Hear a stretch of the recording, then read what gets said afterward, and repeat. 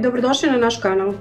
Danas ćemo vam spremati takozvanu trakastu pitu, znači seći ćemo kore na trake. Nadam se da ćete uživati. Prvo ćemo iseći kore na trake, znači ovdje imamo malo više od polovine pakovanja kora, otprilike 350 grama vam treba. I seći ćemo na debljinu prsta otprilike. Bilo bi lakše da imamo makaze, ali deca su se igrala, negdje su isklonila i to je to. Sad moram da burgijam ovako.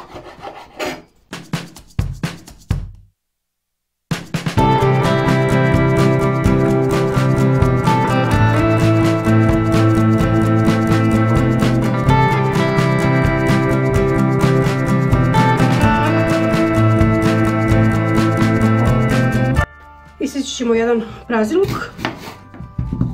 Možete i mladi luk, isto je lepo i s jednim i sa drugim. Ja više volim lično praziluk.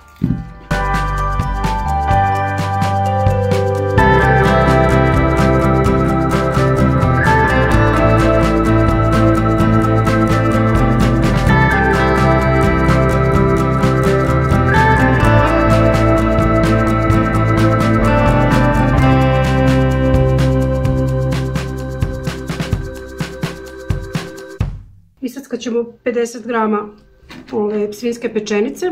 Ova je ova sa biberom kao svinjska pršuta, tako bar stajalo. Nju ćemo iseći na male kockice.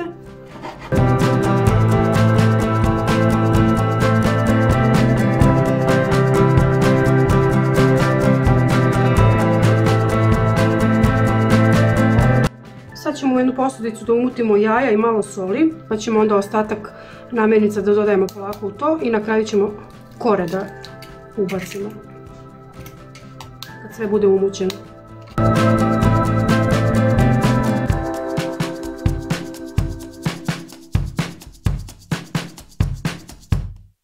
Ne morate puno da stavljate soli pošto će sir biti slan i pršuta je slana.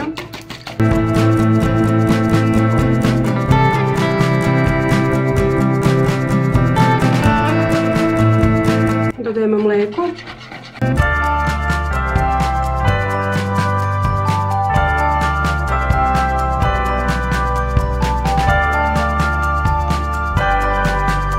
Dodajemo sir.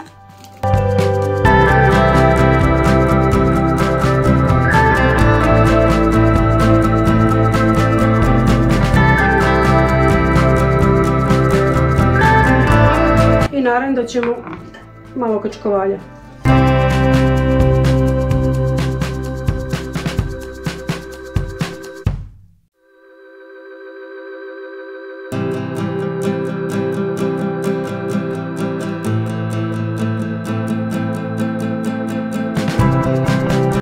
Na kraju dodajemo praziluk, pečenicu i malčice ovog peršuna svežeg.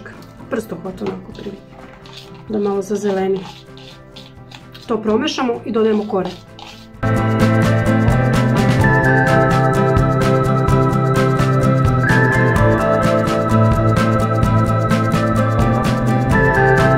Na kraju dodajemo kore.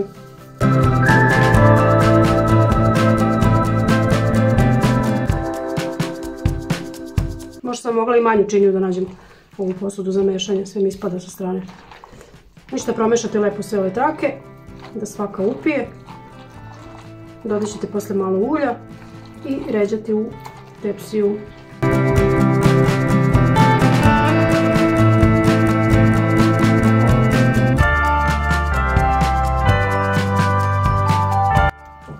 Kad smo sve lepo promešali, ređamo u posudu. Mi smo uzeli ovaj kalup.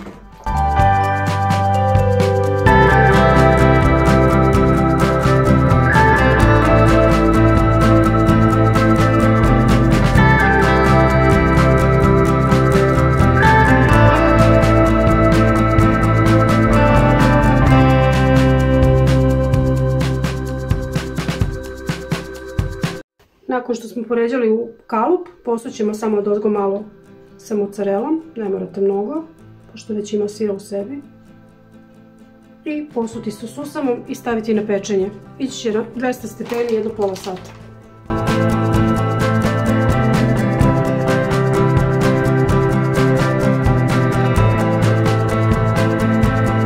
naša trakasta pita je spremna za pečenje.